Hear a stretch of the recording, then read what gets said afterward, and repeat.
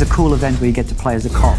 The idea here is that you're playing a hot pursuit event. You get to chase down the racers. Your objective is to shut down the race before the racers cross the finish line. So that involves you chasing down the racers and basically smashing them. Dark Horse is based on Lost Horse Road. It's one of the cooler roads in the game where it's really sweeping, there's a lot of big bends. It's set at night as well, which is really important. It breaks down your visibility and makes the racers slightly harder to chase. And you have to take down the racers and shut down the race before they get to cross the finish line.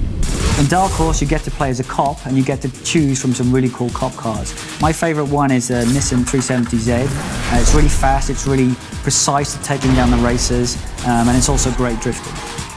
A great way of making Dark Horse easier and getting a faster time is to use boost as often as possible, and definitely use boost when you're about to hit the racers.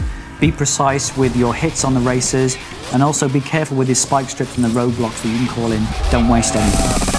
We were really keen for people to make friends both in the game and in the demo. So after you've played Dark Horse, if you make friends with someone else that has the demo, we unlock a new event for you, a race called Roasters Reborn. It's a really cool race. It's actually the first race you play in the main game.